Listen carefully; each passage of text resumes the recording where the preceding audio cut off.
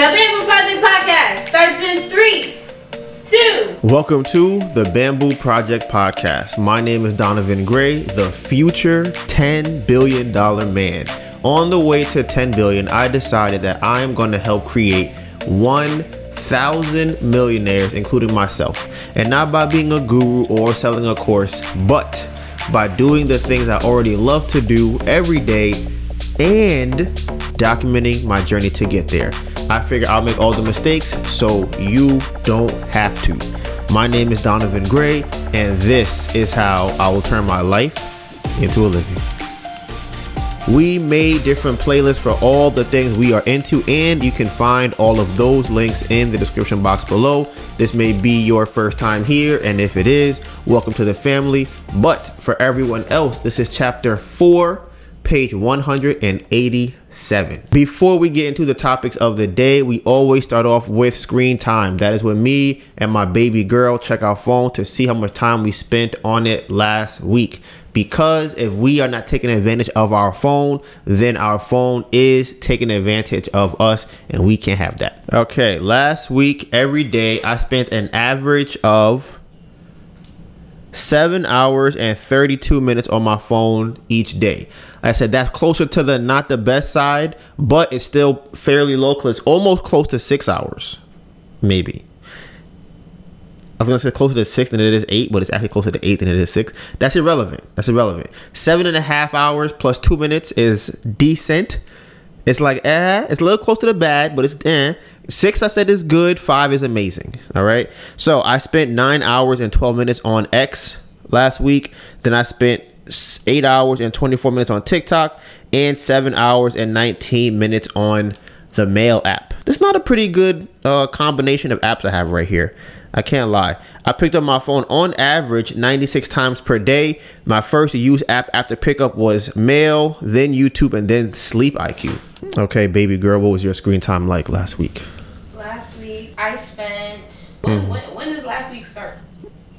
When your phone says last week. It seems like I fell asleep on my phone. Oh my, here we go. I did. Sure. So last week, I spent 9 hours and 44 minutes on my phone. It's up 24% from the week before. My most used app is TikTok. What did I say last week? Like 8, maybe? I don't know. It was kind of high. So then I spent 22 hours on TikTok. I spent 10 hours on Gmail, 10 hours on Instagram, 6 hours on music. My first used app after I picked up my phone was Gmail. Then messages, then music, then TikTok. Now for the subscriber check on 2 of our YouTube channels, okay? On the Bamboo Project, we are at 6,641 subscribers. And on the Candle channel, okay, you guys, we are at 636. Now, I don't know what number I said last week, but I will say I think this is probably, at least the last week or two, has been our highest subscribed to week. We've been putting out some bangers. YouTube been rocking with it. We've been getting views, subscribers. Almost half of the videos that we posted are at 1,000 views, which is more than we have subscribers on that channel. So that's a good sign to me. I think we have a little bit more tweaking to do to get the watch time up, to get the views up, and get the subscribers up. But I think if we can put out, we have 2 more months left, 2.5 more months. If we do like 2 or 3 more sit down videos, we'll get to 1,000 subscribers pretty easily. Like, I'm very convinced that we have, like, our first video that we sat down and did got 4,000 views. The second one we did got 2,000 something views. Mind you, those were when we were at 100 subscribers, 130 subscribers, something like that. So I'm very confident that if we did that, it would just take off and we'll make a bunch of subscribers and money. Let's get into the podcast. Howdy, you guys. So I would say last week has been it was an okay week. I can't lie. We had some good news. I guess we have some bad news as well, which depending on how I'm feeling might be in the title. I'm not really sure yet, but I guess I can start off with what might be considered the bad news. So as you all know, if you don't know, that means you're new. And thank you for joining the Bamboo Project family. But for everyone else who has been here for a long time, y'all know that about, which is crazy. Has it been? It's almost, we bought the house 3 years ago. Isn't that crazy? Insane. We bought that house 3 years ago. 3 years ago. Think about that, guys. Think about all the things you heard about the house, the stories, the us going out there, the videos you guys seen. That was 3 years ago. Last year was when it finally got renovated. The year before that would have been 2021. That's crazy. We bought the house in 2020. That's crazy. Because we met in 2018 and then we moved it in 2019. We spent that year. Like, is it fast? Cause I like looking back on it timeline wise, it seems like a long time ago, but it also seems like it wasn't that long ago. Does that make sense to y'all? To say that Melissa and I we met each other on October like 15th, I think it was. Was it 15th or 7th? 15th, right? Or 14th? I think it was maybe like I think it was the 14th. I think it was okay. Right. So it's like October 14th we met, and then we have this whirlwind of relationship. We going on vacations, you know, we buying nice stuff, then we move into a nice building, a new luxury apartment. We got almost floor to ceiling windows. We working, right? And then from there, in that same year, we both quit our jobs for the most part. And then by the next year, we're buying a house. That's not crazy? No, is it? When did we buy the house? 2020, 2021? I feel like it was 2021. Let me check my Instagram. It might be 2021. I think it's 2021. Because I think 2019, that's when we moved in. Mm-hmm. I think we started YouTube that year. And then we had a whole year pretty much of doing YouTube. And like, I think that was 2019, 2020. I think we started wholesaling towards the end of 2020. And then bought the house in the beginning of like 2021. So what were we doing all of 2020? 2020 was like YouTube. You were still figuring out kind of the bike. And toward the end of 2020 was like wholesale. You got took the course about like houses, like just about real estate, remember? It was like that. I think 2020 was us trying to figure out not what we wanted to do, but kind of what direction to go in. I think we were trying to figure out what would take us to what we wanted to do. Like, what would be the vehicle that would get us to where we're trying to get to. Right. And at the time, which I am very different now in terms of basketball and stuff too. Yeah, in terms of what I want. I remember back then, if you watch the podcast, I'm probably saying things along the lines of, I'm gonna buy a house, I'm gonna make $200 a month, and then I'm gonna buy a second house, I'm gonna make $500 a month, right?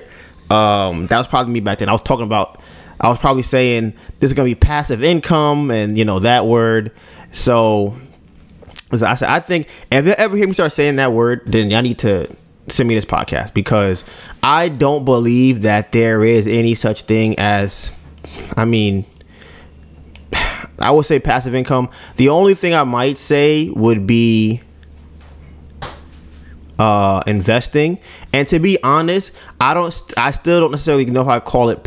I guess it's passive income. I was gonna say that if I put in like,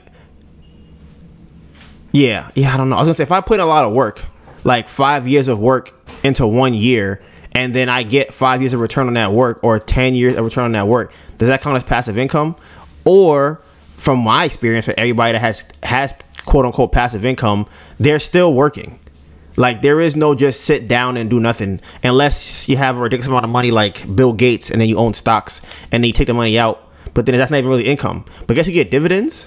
So yeah, I guess if you have a very large amount of dividends, that would be considered passive income, where you don't have to invest anymore. You just live off of the returns that you get from your one investment. Like I said, we bought that house. We tried to flip it. Things did not go as we planned, and we pretty much lost the house, right, for the most part. So I think that Sega is almost coming to a close. We just received some documentation that they are planning on auctioning off the house. And if I'm correct, because Melissa looked at the paper, I didn't look at it. It said that we owe $167,800 roughly. It's more than that. Okay, what number did they just say on there? They said like 200. Okay, so like $200,000. That's the amount of the loan plus the that is the amount of the house cost and the construction cost plus the fees that we have incurred over the last year or so. And I would be interested to see how much they're gonna get for selling it, because if they get 200,000 for it, that would be kind of cool. But like I said, you know, I don't know what they get for. I don't know. I have no idea what condition the house is in right now. There could be people living there. It definitely probably got roaches, mice, mold. Like, the house is probably worth what we bought it for when we first got it at this point, just because of how the market has went. Like, the market has gone down. The house has been messed up. It's just kind of like it's been broken into and all types of foolishness. So, you know, like I said, that seems to be it. But like I said, they gave us the documentation. So that is pretty much the last thing that we have to shed from our past, because it's not necessarily, I mean, that and the debt, it's not necessarily holding us back per se. But again, like I said, I want to get to a point where the only thing I have in my mind is the future and things I'm trying to do. That's literally it. That's it. That's all I want. And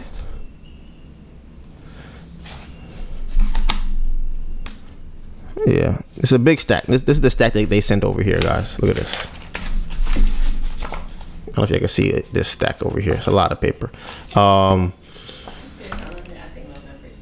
Okay, so Melissa said that they're gonna sell it November 7th. So, you know, I guess we'll have a party or maybe like a funeral. I don't know which I want to have for it. And that's probably like 2 or 3 weeks. Very unfortunate. It was a very unfortunate situation. And there isn't much that we could do now, but just kind of keep moving forward for us. Cause imagine if we were trying to pay the monthly mortgage. That wouldn't even make any sense. Like, to just keep trying to hold on to the house, paying at that time, I think it went up to like $1,700 a month. So you'd have been paying that, and we would have been paying $1,700 a month at Artists and Fleas. It would have been crazy. Plus trying to manage running the business, it would have just been stupid. But you know, just for anybody that is flipping a house or wants to flip a house, the things that I learned the most are be on top of the people working at the house. I think that's one of the most important things I've learned. And I would also say to have people that have done it. I think that's also a good thing, just to be able to talk to them and get some insight. And the interesting thing about that too is that I had that, but even it would be better to have them than to not have them. But to think that they would be a silver bullet is also not true either, because a lot of the people that I talked to weren't in a similar situation to me or could really help out in what I needed because of the distance that I was at from the person, or the money that was needed, or just the timeliness of it. Because one of the big issues I feel like we ran into was doing this very quickly. And that is something we learned from YouTube, and we kind of got stuck in a situation where we wanted to wholesale the house.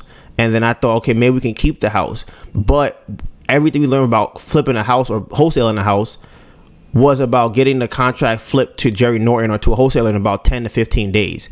So in that time period, we couldn't even get the loan for the house without having a construction budget. And I couldn't get a construction budget without talking to a contractor. So, and I couldn't get a contractor to give me a budget that fit into the number I already had made for the house. So it was kind of like, okay, well, let me say this actually. I had him going to the house trying to figure out what it would cost to renovate the house. The number he gave me was $75K. So I took that number and then I tried to figure out, okay, how much should I buy it for? What would it sell for? And this is a fault in me, because I think I have a tendency of being very nice and very lenient. So I think that because he had did things for us, he had went to different properties for us, he had did a lot of things, I had kind of promised him, I don't know if it's a bad thing or a good thing. Y'all let me know if you think it's a good thing or a bad thing. I had kind of agreed, like, okay, you're looking for these houses for me, you're giving me quotes. When I do find one, I'm gonna give you the house to do the renovation for. And again, you don't know what you don't know. So I didn't know what kind of contract he would have been or what we would have needed, what we would have ran into. But us trying to flip the house that quickly, we got stuck with a budget that doesn't really assess the actual value of the house in terms of what needs to be done. We got stuck with a contractor that he wasn't really involved in it in terms of this is his main priority. It wasn't that. And then, like I said, that whole process, the thing that right there really messed us up, because we then couldn't switch contractors, which is really the bad part about it, because whoever we switched to would have to give us the same exact budget we had from the first one. Otherwise, the lender wouldn't release a draw for us, because they would say that the money is too high or the price is too high to renovate the house. So we just, like I said, it was a very weird thing that happened, and we tried to make the best of it. I think we did okay. We didn't really come out too scarred, I guess. Would you say it came out?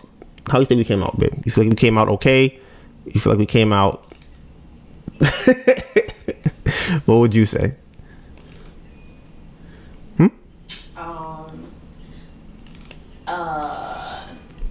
That isn't my thing.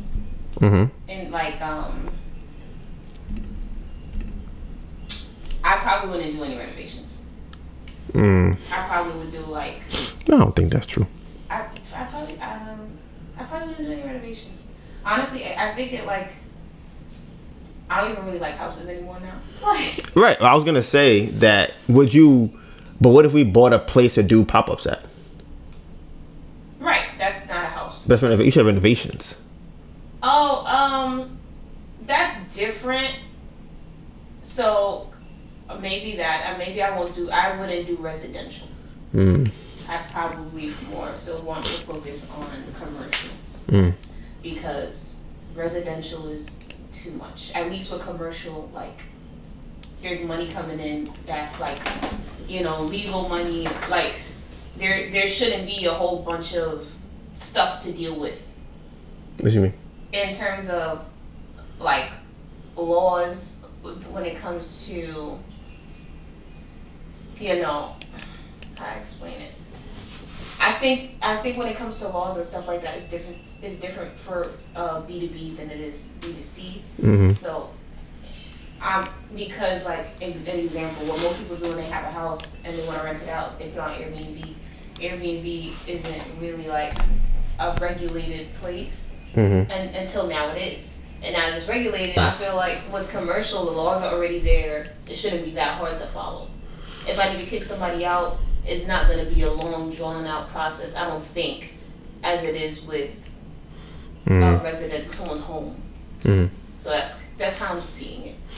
Yeah, except for me, it was just a very weird situation, and I think I have no idea where we would have been, and I always even look at it as we were supposed to be here. Who we are put us in that situation that we were in before. So we wouldn't have been anywhere else than we are at now. Because that's just our personalities. That there was nothing else. Everything that we had learned up until that point in terms of our life and experiences put us in a situation where we would end up trying to buy a house and flipping it at that age and that quickly in that circumstance. And, we have the candles from it. So in the last 12 months, we did 100K. So it's not terrible, because we may not, I don't know if we would have tried to wholesale. I have friends who have wholesaled, who have done a deal or two and have done a deal for another several months. I've had friends who have done a ridiculous amount of deals, who make a lot of money from wholesaling. So, but it's all, and they're trying to get into actually buying a house. So who knows? Imagine we would have wholesaled and then tried to buy a house and had a bigger house with same problem, right? I don't know. We could have also made a bunch of money, been millionaires by now too, right? That could also happen. All I try to do is think about it and go, okay, what did I learn from it? What can I apply to whatever's coming up next? And don't let it be a waste of an experience. And also it was great for content. Like, this is great for when we finally make it over the hill and people will look back in our story. It's going to be really crazy. Like, when you really look at, like, when I get a chance, you know, we have a lot of money and we have time and resources to allocate to having someone compile all of our content, it's going to be crazy. There are very few people. If I could, maybe I can only think of maybe 1 or 2 people who have what we have. There are people who have documented their journey to become rich in that business. So they're going, okay, I want to drop ship, so I'm gonna show you me learning how to drop ship. Or I want to start a marketing agency, I'm going to show you my process of starting a marketing agency, and they become millionaires. But I don't really see people actually show the personal life side of it, where me and Melissa are talking about day-to-day stuff. We're talking about relationship. We're talking about not having money for groceries. We're talking about just non-business related things on the podcast and just life stuff. And then we're also vlogging it. So it's not just having a podcast. There are videos to go along with a lot of what we talk about on the podcast. So I don't really know of anybody that has something like that. So because that's going to be a one thing, then we can actually allocate those videos very differently than other people. We can create multiple storylines for content across multiple channels. It could be on TikTok, Instagram, Facebook, YouTube, where we could clip up our Turo journey, or we can make clips about our Airbnb journey, or we can make clips about our flipping a house journey, or our wholesale journey, or our candle journey, or our relationship journey, or our vacation journey, or moving in together journey, or being a bike message. Like, each one of those things has its own web that can create its own thing. I could see headlines right now, like from bike messenger to $100 million person. What would they say? Lost X amount of dollars on this house and then bought $100 million house. Like, it goes on and on. And then once I have that kind of stuff, the videos just become this big snowball effect, where once you come to the eco space of watching an older video, and then you see like, okay, they were here at this point and now they are all the way over here. That's crazy. Let me watch this video to see what's on here. Then you start watching the videos. Then you start watching the podcast. Now you get, at this point we have money, so you see all the different shorts. Then we start doing things where we're big. We're on the news. We're having publications write about us, and it's just having a TV show. It's just huge. It's writing books. It's crazy. And then at the time you'll still be able to see us doing that, but further along the line. So I always look at it and just say it's going to be a crazy thing when that time actually comes. But as of right now, we're almost at the time where the house is completely finished and done. I would hope by the end of this year it's done and we can go into 2024 with a clean slate. That's what I'm hoping for. Like, that's what I want. Fingers crossed, guys. Fingers crossed. Yeah, also know, update wise, that we recently won a pitch competition for $15,000. So clap it up, clap it up, clap it up. Thank you. Clap it up, clap it up. So I was looking at the other one that we won, because it's technically, we've won 2, right? Like, there are 2 that we have successfully won. The first one, second place. This one tied for first. Right, so that means the next one should be first place. And they pay you through PayPal, which I don't know if y'all know, I hate PayPal and I hate Shopify and Square. I hear too many horror stories about people making a lot of money and them not giving them the money. I've heard so many stories about that, so I'm not a fan of a lot of those companies for that reason. Maybe, you know, I'll start my own bank or something like that in the future, some my own processor company. And the first time that we won, they gave us a DocuSign on the 25th of May. If I don't know what that is, it's pretty much, it's a contract to receive the money. So that time we signed the contract on the 25th. I wanted to see last night because I was getting antsy. I'm like, when is this money coming in? And when I checked when the money was deposited, they deposited it last time on the same day. Like, the money was deposited on May 25th after the DocuSign was signed, and that was the same day. I'm like, wow, that's crazy. Like, that's really crazy. So we just got the DocuSign yesterday, so the money hasn't come into our account yet, but I'm hoping because it was Friday that they processed or give us a DocuSign that it'll come in on Monday, which means that we're way ahead of schedule in terms of when we would get the money, which means we can actually make a lot of moves before the end of the year. So I'm very, very excited about that. Like, I'm keeping my fingers crossed because I'm telling you, we have so many moves that we're trying to make. Like, there's so many things that we can do with 15K. To really leverage the business, there's so many things that we can do. And the biggest one is the freedom of time, like, and not having to worry about that. Because there are some people who watch the podcast who understand this, who are either living through it now or may have lived in it before. But there are also other people who watch the podcast who have never experienced what I'm talking about right now with what me and Melissa have to go through, where we don't have there's no money for food. There's literally no money for food. That we're sitting in the house like, all right, we got, maybe if you count $10 of money for food, $20 of money for food, we might go to the store and buy bread or something and come in the house and just eat that and go about our day and maybe get some ramen for $1 or some cereal, right? And we will still try to pace ourselves in eating that food. So we wake up, we'll be hungry. Like, all right, I should be working, but I haven't eaten. I'm kind of hungry. Do I want to buy food? Should I go to the vending machine? Because I know how that goes. Give me a Pop-Tart, some ginger ale, and just start working. Or should Melissa go to the store, get some bread, come back, get some Pop-Tart, some cereal from the store, come back here. And that thought process and being in that state is detrimental to us trying to actually move forward. Because we're thinking about food, we're hungry, we're annoyed, we're arguing with each other about silly stuff that doesn't really matter. But at the end of the day, we're both hungry. So it's kind of like, it is what it is. But now with the 15,000, if any time, because some of y'all may not even notice that we currently get EBT and food stamps from the city, right? So because of that, that doesn't come in, which has happened multiple times since we've gotten it. With the 15K, it's like, all right, it's not going to be here for a week or two. We have $200 to put to buying food. Like, we'll be fine, and we'll have to worry about that. We can continue just working on whatever we're working on and just keep doing that. So that's a big thing. And then also in terms of the company and just being able to buy things that actually move us forward, like photography equipment or upgrading the candles in terms of the materials that we use for it, being able to use subscriptions that we could either do for email marketing or for AI image generating or whatever we're doing. These things are not really expensive. They might be like $60 a month here or $30 a month here or $40 a month here or $20, $19, whatever.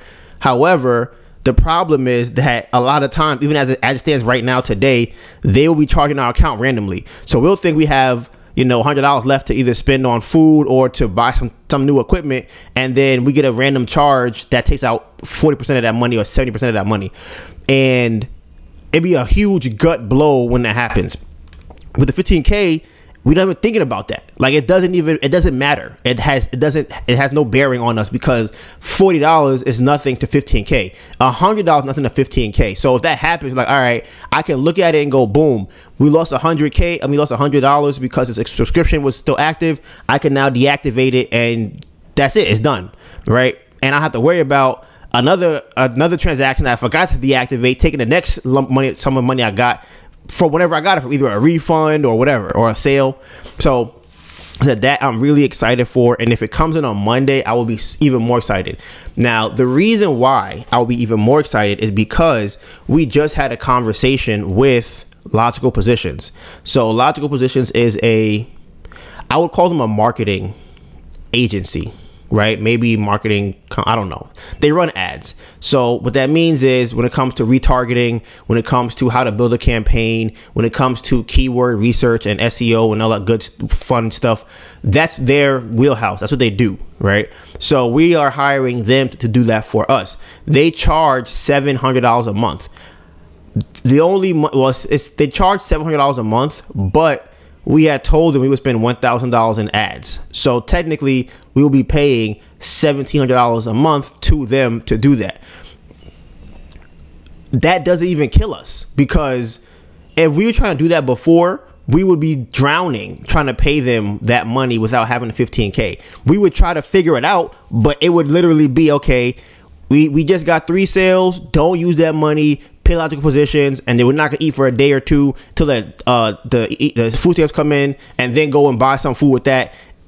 Now, whenever that money come in, we're not worrying about that. And I had a conversation with them over the last week, right?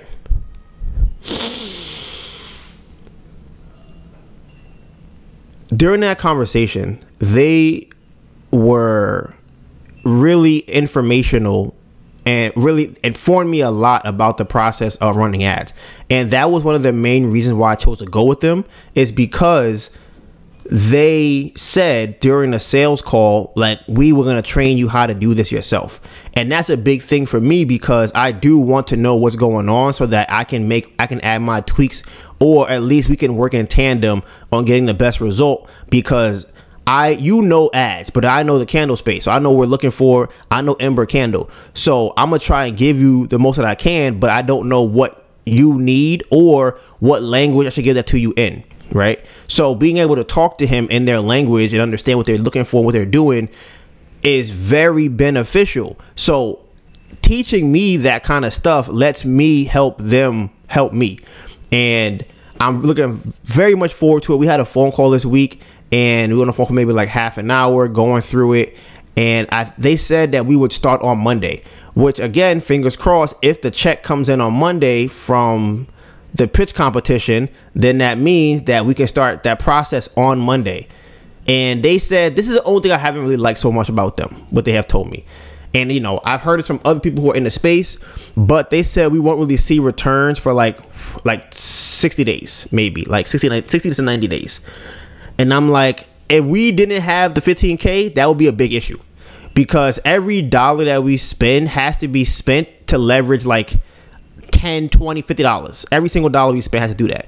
So with the 15K, we can actually put money to learning stuff and not having to worry about losing it. So like if we say, okay, let's try some affiliate marketing program, we could see like, okay, this is part of it is working, that part of it is not working, and we can move forward from there. And we can actually test different people and pay them without having to worry about, damn, they didn't work out, that we lost 250, let's not do that no more.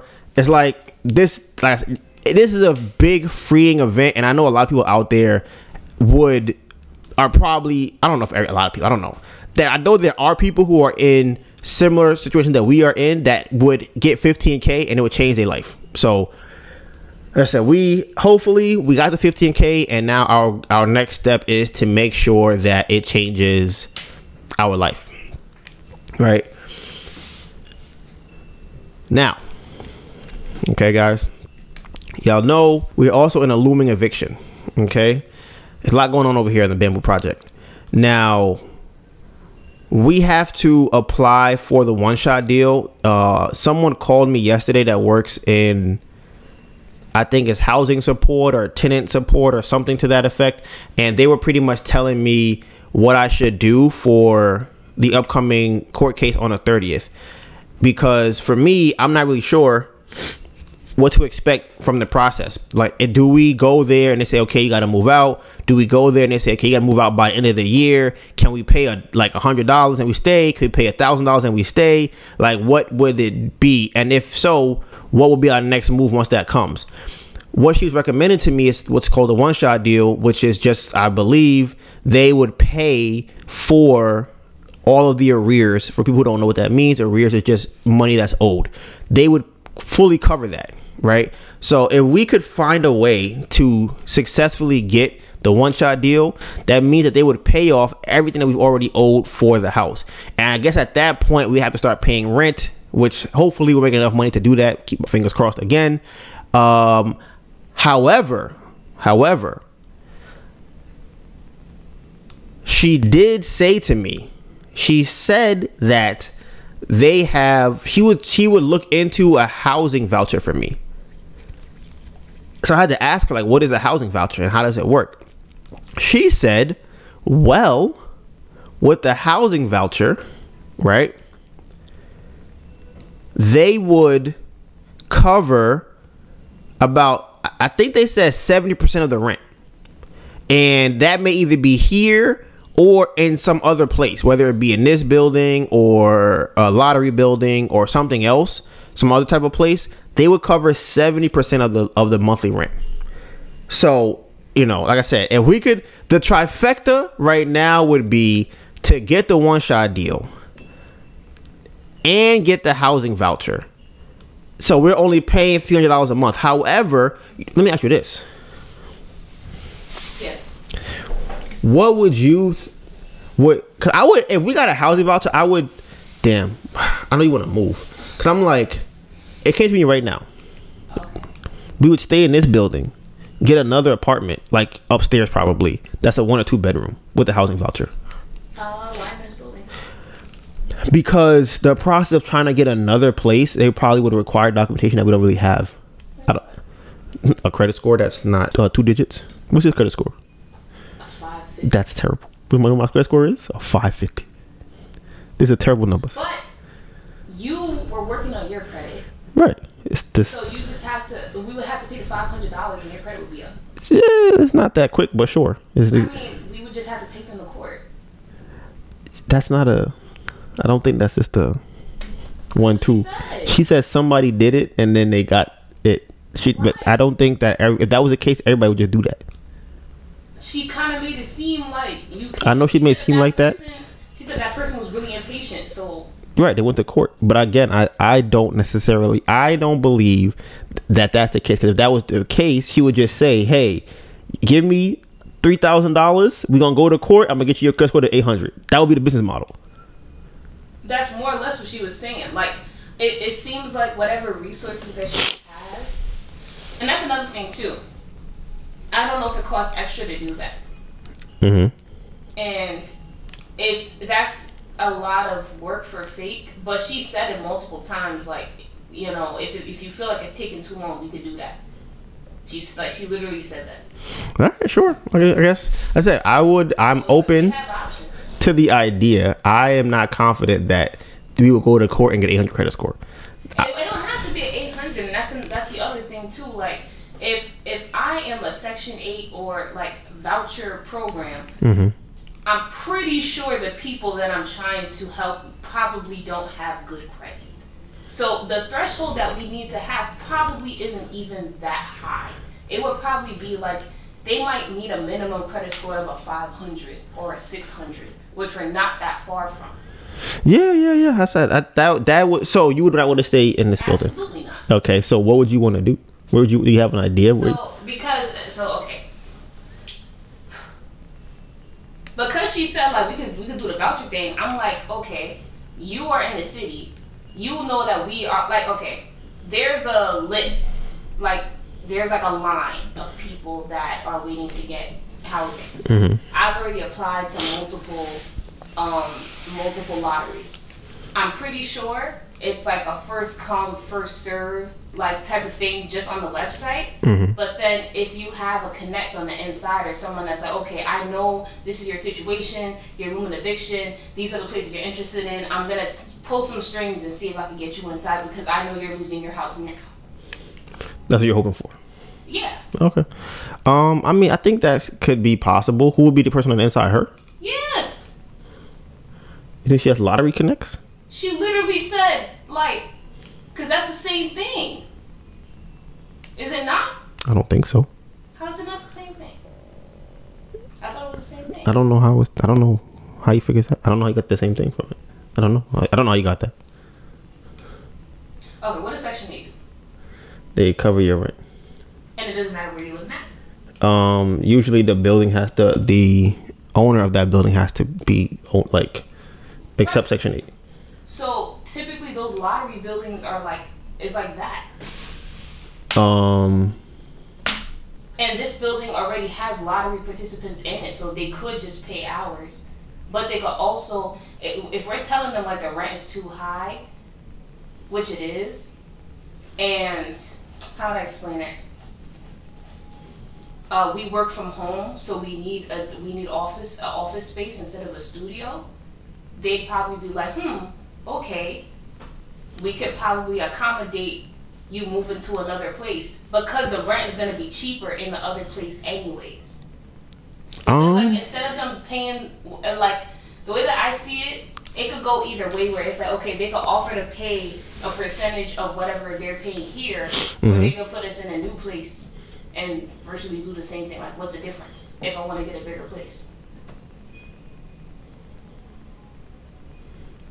I mean, listen, that's very optimistic. Think so? Yes, because I'm like, we would have to say, hey, miss, pull some string, because that's probably illegal, but pull some strings to get me into this lottery that's like random. No, it's not like that. Okay. It's more so if they're looking, they probably give priority to people who are about to be like kicked out. Maybe, but it wouldn't be a lottery then, but you know. Sure, but it's something similar to it, and then the lottery buildings still count as that because that's where they would place you. Yeah, I get what you're saying. Listen, I would love it to happen. I would love to be living in a very nice 2-bedroom, paying $300 a month. People are doing that right now. I didn't say that they're not. Right, that's what I'm saying. But I didn't say that would be our situation. I said I would love that, because I am trying to figure out how do we get from where we are at to paying to get a 2-bedroom paying $300 a month. It's not gonna be 300. It'll probably be like 8. Sure, whatever the number is, it's low. Right. Right. I'm trying to see how do we get from A to B, to A to C. So what am I doing? What do you mean? What are you doing? I'm like, why are you saying that? Because I don't know how to get from A to C. That's what I said. You have to talk to them. You gotta be like, hey, can you do this? Is this possible? Is this a possibility? Sure, but that's not how we're talking about it. We're talking about it as if like these are things that are possible that can happen. Oh no. This is more real to me than that. What I heard on the phone, I feel like this could be very possible, like more likely than just a possibility. Right, that's what I just said. You said right. That's what you're saying. You're saying this is not like a possible thing. This is a thing that can. You're saying this is a very probable thing. I do think so. Right, I am saying that I do not think that. Why don't you think? Because you have. That's why that's why I said A to C. What is the A to C method to get from where we are at right now to pay $800 for a 2-bedroom in Manhattan? How do we do that? What's the? I just told you. Okay, so we ask her. Yeah. She says yes. And then she hooks us up and calls her friend, and the friend gives us in a lottery spot and a one-shot deal. Not what I'm saying. Okay. It's literally not. What do you hear me say? I'm hearing you say we're gonna call her up. Gonna say, hey man, we're trying to get into a nice building because we have a business we're trying to run. We need space for our cats and our business. So can you give us a nice apartment in a nice area that's a lottery building, but put us in the front for $800 and give us a one-shot deal also, please, to cover our back rent that we didn't pay. So fine. However, you're saying it in a way that makes it sounds what? And it's like, okay, let me rephrase what I'm saying. Okay, I'm listening. You know, sure. It doesn't come off that way. We have already applied to police to leave, right? Yes. That is a positive thing. Sure. Oftentimes, the city will do things for people that they feel like are in danger to, or in immediate danger. Okay. You would fall into that category. Okay. So it's not me asking her to do something outside of what she's supposed to do. It's more so like saying like, okay, this is the scope of like what I'm trying to do. Are there any resources or ways available to reach this thing? I think that there probably is some type of resource or something available that she could tell us about that could get us into the situation that we want to be. Versus she's just gonna call up her friend and say, put them inside the building. That's what I heard. That's what I heard. That's not what I heard. Yo, Jackie, I got these two black kids. They got a cat. She said it once you, because the way that she said it on the phone when you asked her about like, does that work for lottery? She was like, yeah. Is that not true? Sure, but I don't think those two things correlate, that it works for the lottery and that we can get in the lottery. If it didn't work that way, she would be like, yeah, it works like that, but I don't think that's something that will work in your situation. No, that's not what I'm saying. That it's like, if we got the lottery, then she would be like, okay, we also got this voucher. Not like, because you have this voucher, I can get you in the lottery.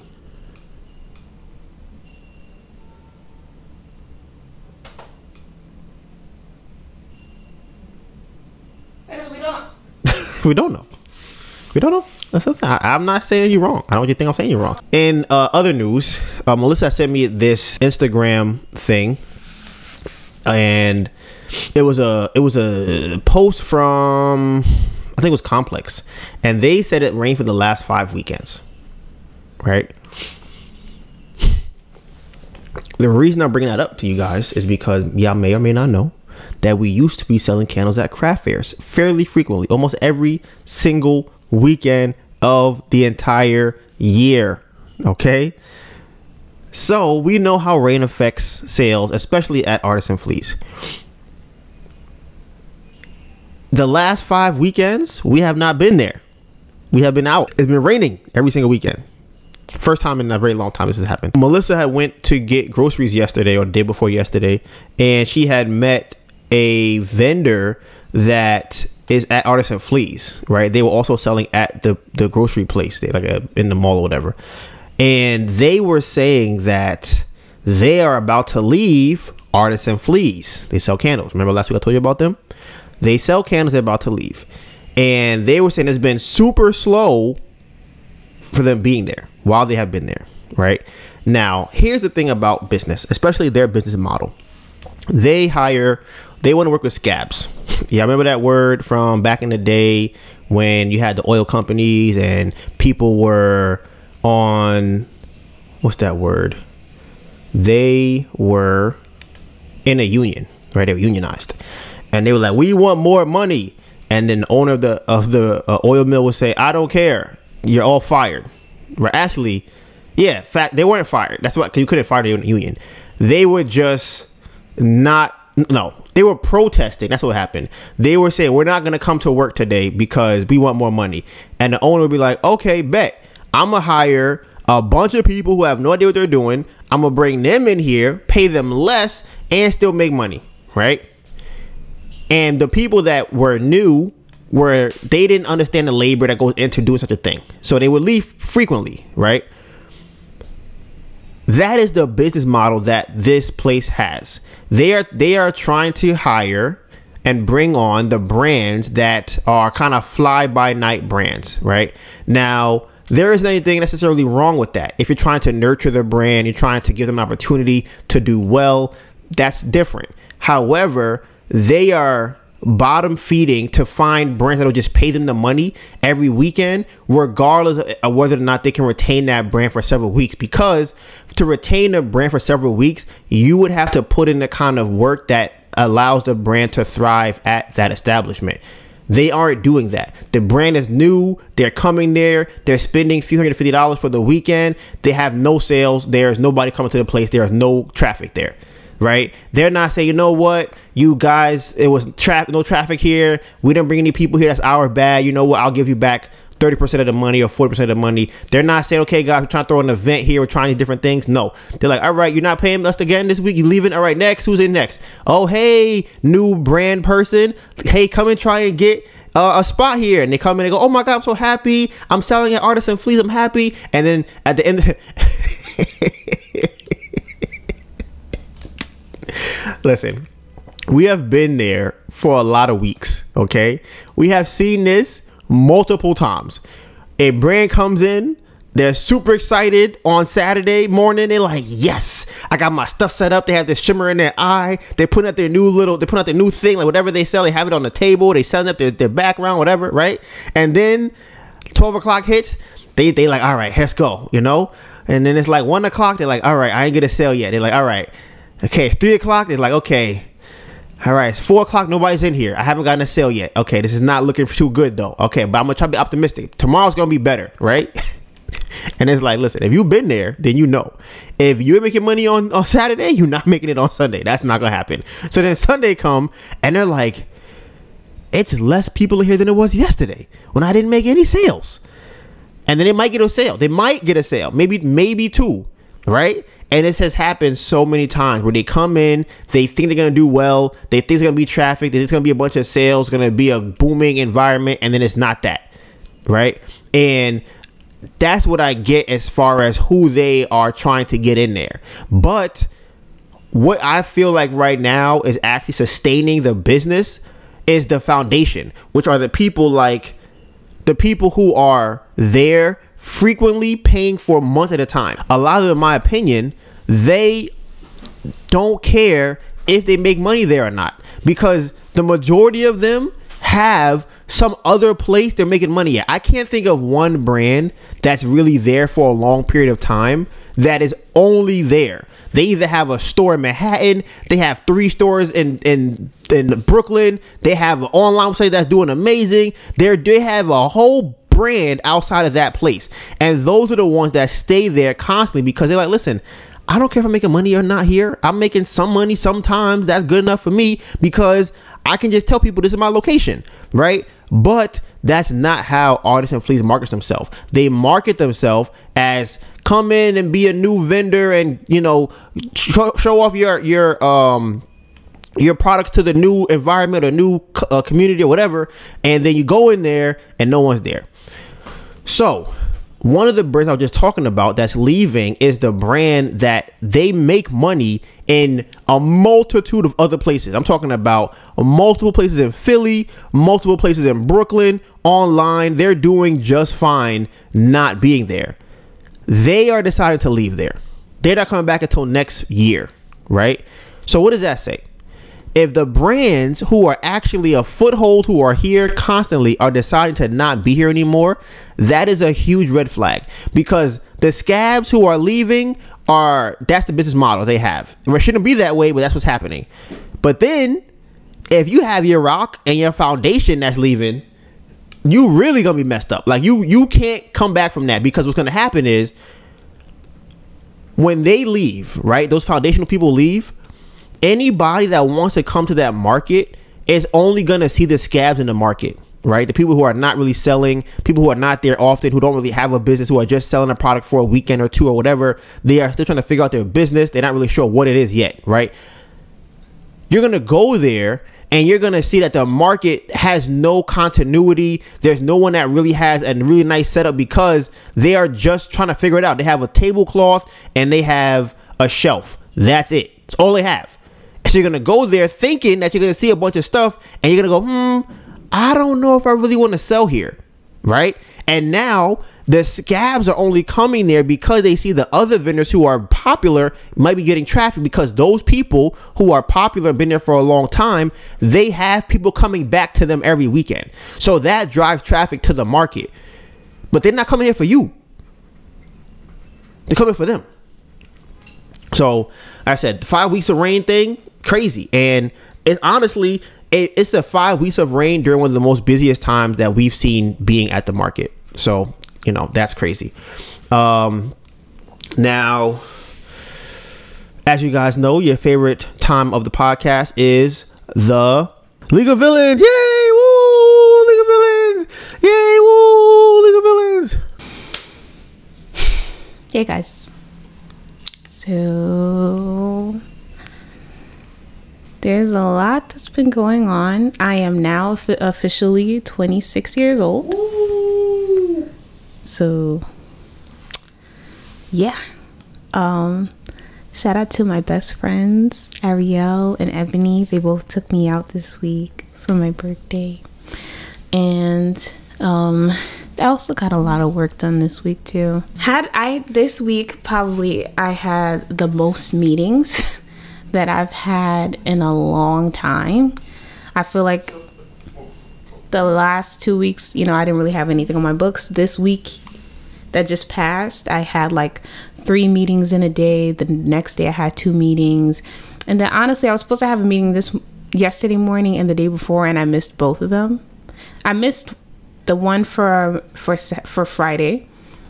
The one for Saturday, I was there for the meeting. The person I was meeting with had technical difficulties. Said I waited almost an hour for them to get it fixed, and then they never called. They said they were going to call me back, and they never did. So that was fun. That meeting was with Pinterest. But I'm pretty sure that we're going to set up another meeting for another time. What else? So, big things. I decided that Okay, so you guys already know that I'm in my course for the Beyonce program that I was in. So within the next 2 weeks, there's going to be a pitch competition. It's going to be November 7th in the city somewhere. Donovan is going to be going this time, and everyone is not going to pitch, but you know, you should be prepared to pitch. I am like 90% sure that I'm probably going to pitch, like 95%. And that's because they do this thing in the beginning of class where you say your wins for the week. And when we won the pitch competition, you know, I did share it with the class. So I would be surprised if the person who won a pitch competition and won $15,000 is not going to be pitching at the pitch competition that they're going to have.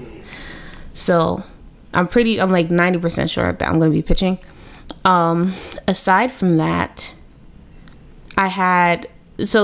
the business owner that they had facilitating class last week, amazing. She is the CEO, founder. I don't know if she's still the CEO, but she was the founder of Curl Mix. And she was talking about funding. Her man went on Who Wants to Be a Millionaire, and he won $100,000 from being on the show, and they used like 20-30K out of that to fund the beginning of her business. And that business has made over several million, like I think over $30 million to this day. Which one is that? Huh? Which one is that? Curl Mix. So she was who was talking to us on Zoom, and I've grown to really love this class. Like at the beginning, it was given, you know, very foundational stuff. So I was just kind of like, okay, this is like another foundational class, very similar to the one that I had in the beginning of the year. And it got better and better. Like the people that they have on just got better and better. Like big business. They're like running big business. They had to fund it. They had to go through they went through the same things that we're going through. Like she said, so the person that was on there before her was the CEO of Hairbrella. Her name was Tracy. She said, listen, whenever my bank account went to zero, I called Tracy and we would cry together, because that happens often as an entrepreneur. And mind you, she's raised hundreds of thousands of dollars. But she said in the midst, it's not even like it's just in the beginning. She said like that has gone, she's raised money and it's gone to zero multiple times. So it's just the either ebb and flow is just the nature of the business that we're in, or just the nature of doing business. So that, you know, made me feel better. Also another cool thing that she said too, what was that? So she was talking to us about raising capital, raising funds, and she said Kickstarter is a good place. Like crowdfunding is really good. We've already crowdfunded. That's Kiva, but that's a loan. So we're trying to get free money. We are like done with loans. We're trying to get free money. And that is based off of the work that we've done in the business. And that is like my guiding star right now, like how to get that. So she said angel investors before venture capitalists. And then she said crowdfunding, pitch competitions, things like that. Things, you know, some things we're already familiar with. She went on a website called WeFunder, and she was trying to raise $1 million. In her first month, she raised $4.6 million on WeFunder, free money. 4.6. So she knows about raising money. She says she used to travel out of state to do pitch competitions. She said that a lot of the times the angel investors that ended up investing into her business, she met at the pitch competitions. They kind of approached her afterwards. So, you know, might look into doing some in-person pitch competitions. So there's that. What else? There's just so much. Even with the nature of dealing with angel investors, like their net worth is so high that they're just trying to give away, like, let's say 5%. So they don't care that they gave you a $50K check. They forget because it's significantly less than their net worth, and they gave it to you for you to do whatever you need to do with. And they're not trying to get it back. They're not trying to, like, none of that. And I'm like, oh my gosh. just boom. So I decided that, we decided we're going to create a Kickstarter. There's another, so one of the mentors in the program, she's very familiar with funding, very familiar with fundraising and stuff like that. And because the program is coming to a close, they are having like some last minute one-on-ones. I just went to a one-on-one after the funding class and was able to ask a couple questions there. And I very much appreciated the mentor because she was talking, like she looked at the business. You can tell when someone did their due diligence and knows what they're talking about, especially specifically to you. And I really, really appreciate that, because there's some times where I'll go into these different resources or different help routes that are geared towards small businesses and small business owners, and they don't even know what you're selling. They don't know the price points. They don't know your branding, your message, nothing. It's like you and just kind of taking the minute to even just go through someone's socials real quick could just kind of give you a better mindset of how to have that, facilitate that conversation, where a lot of people don't do that. And it kind of makes it hard to even have these conversations because you're starting from zero as opposed to starting from at least like a basic knowledge of what I'm doing or what I'm trying to do. So I very much appreciated that. We were able to have like just jump into the conversation, and she was able to give me like specific thoughts that she had about the business based off of what she saw that was being done. So I really, really love that. Really, really appreciate that. And they reached out to me saying that they're going to have one-on-ones and kind of gave me like a priority spot to sign up because my business is further along. So I decided what I'm going to do is I'm going to have this Kickstarter draft, like just start because I want to make it as amazing as possible so we can get as much money as possible. And I'm going to get that started and have a draft to show her for our one-on-one, because that's like her specialty. So that, and that's another thing too, she has angel investor friends. It's a whole thing. It's a whole thing. So I'm like, I want to have everything done so I could present it to her. She could see it. Best case scenario, like good scenario is that she's telling me things that I could fix. No, good scenario is that she loves it. I don't have to fix anything. I could just put it live. Better scenario, she has like different tidbits, like targeted things that I could change that will really, move it forward. Best case scenario, she does that and also puts her angel investor friends on so that they can invest in the business. You feel me? So that's just kind of how I'm looking at that. I'm really excited to get that done, and I feel like I was very disappointed when I went to the Beyonce event and they were giving out the $10,000, and it's like, damn, I'm here. I just had this dinner and I really get anything from it. I felt so, not discouraged, but like disappointed. I felt disappointed. It just kind of felt like, okay, I guess it was like a fun event, or like, maybe it's a YouTube title that we could use. But I genuinely feel like I got a lot out of this program. I'm so happy that I went. I'm so happy that I stuck to it. And I'm just so happy like to just kind of see what comes from it, because that program, like I said, is like a whole bunch, just even the peers in the program, the other women and men, all Black, that have businesses. Like I went on this last call, the last session, and there's a woman there. She owns a treat shop in Chicago, and she just got a 6-figure grant for her business. Do you know how insane that is? A 6-figure grant? 6 figures. So I'm just like, it's just so inspiring. It just shows like what you could do with your business, how far you could go. I just love it. So there's that. The Queen's Chamber of Commerce had also reached out to us, and I set up a call with them. They told me to apply to a different grant, so I applied to it, set up a call with them because they wanted to see how they'd be able to support our business. Now, remember the two main things that the person, the CEO, what's her name again? Her name is, I know it. Damn, I forgot. The two main things that she said was venture capitalist, not venture capitalist. Two main things that she said was angel investors and pitch competitions. So I'm like, okay. I'm speaking to the guy from the Queen's Chamber of Commerce.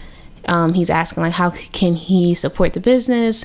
and so on and so forth. And he's like, well, you know, the best thing I could do right now is probably like try to get you into like, you know, this black owned grocery store that's like in Queens. I'm like, okay, that sounds cool.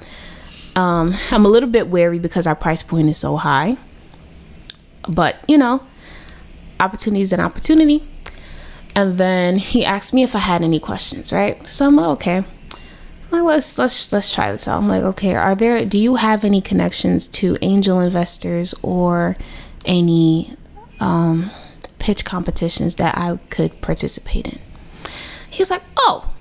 And I feel like the way that he said it kind of like flipped the switch in his brain as to like maybe what tier or like in what capacity the business is. And he was like, oh, well, there's this opportunity to sell at JFK Airport. Would you be interested in that? And I'm like, oh yeah, for sure. Because I'm gonna let Donovan tell you, you know, about the past with the JFK Airport, but that's been something on my mind. And so once he said it, I was like, oh yeah, I want to do that. And he's like, oh, it's gonna be a full-time thing. I'm like, I do this full-time. And he's like, oh no, like it's gonna be. And I'm like, I already know how it's gonna be. I'm good. Let's do this. So the thing that I need, or the thing that we need in order to move forward with that, is our WMBE certification. So I am in the process of getting that. And, you know, once we have that, hopefully we can have that by November and we can get into the next cohort and start selling at the airport, which would be absolutely insane. And so, yeah, there's that. And that's pretty much like the main things from this week. Yesterday was probably the worst day of my life, and it had to do with just like me carrying groceries. Donovan had to. I bought too much stuff. I bought more than I could carry, and I didn't have the cart, so Donovan had to beat me so he could help me carry them. So I just like knocked out after that yesterday, but that's pretty much how this week went. And I am, like I said, every week I come on here and I'm super optimistic, and there's a path. We're following it. Like at first we were in the right direction, now we're in the right direction, and there's like a path. There's something to follow to get us over there.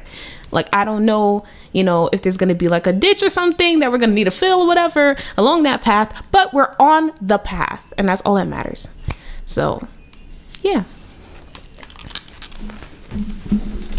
So, as Melissa kind of stated, hopefully we can get to JFK this year. Is there anything that would stop us from getting it? It seems like he said it's a cohort, and cohorts are typically like a certain time period to a certain time period.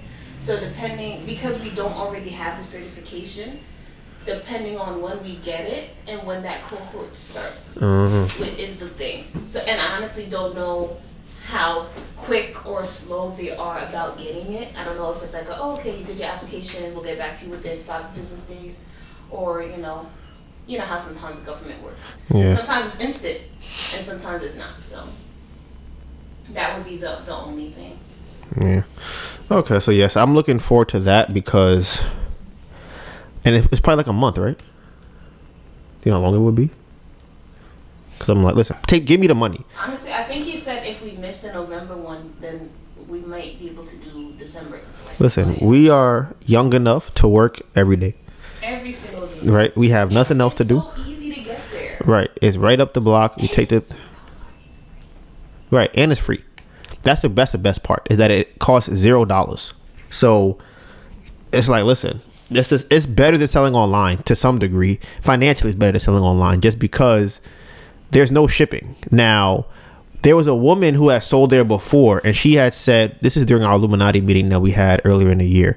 She has said that when she went to sell her jewelry there, that they told her, listen, ma'am, we'll give you a heads up.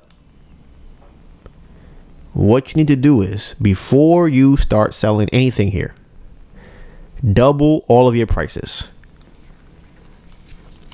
She was like, should I do it? I don't know how to do it. She's like, okay, I'm gonna double my prices. Right? She said she did not have enough inventory. She said she should have tripled her prices. because that's how they were getting down at the airport. And she said there was someone else there who was selling candles, and they sold out. So it's kind of like, you know, we'll see. There was the thing about Alex Hormozy. I like this a lot, and I'm probably gonna butcher this, but he was saying how he ranks people that he gets information from, right? So I was talking to my friend Tim about this, just kind of like affirmations and, you know, just whatever things that people use to get themselves in the right mindset. For me, you know, there are times where I get a lot of energy and I want to do stuff, right? You know, I feel really bad about something, I feel really good about something, I'm motivated or inspired, and I might write it down, or I might put on a sticky note. And what happens is that after a certain amount of time, the thing I wrote down no longer has the energy that I want to, that I had when I wrote it down. So when I look at it, I don't feel the same way. I don't have the same weight or the impact of the thing that I was trying to gain by writing it down or putting on a sticky note or journaling, whatever the situation is, right? And this is something that I would write down and try to remember a lot. This is something I would write down and try to remember a lot, because I think that this is my biggest blind spot. It would be trying to choose who to take advice from and who to work with, who to partner with, right? At the lowest level, number 7, comments on social media, which is basically comments from strangers who don't know me and don't have what I want. Number 6, people giving their 2 cents who do know me but don't have what I want. Number 5, someone who knows me and knows someone who went to where I'm trying to go. Number 4, someone who's been there. Number 3, someone who took someone else there. Number 2, someone who took someone just like me to exactly where I want to go.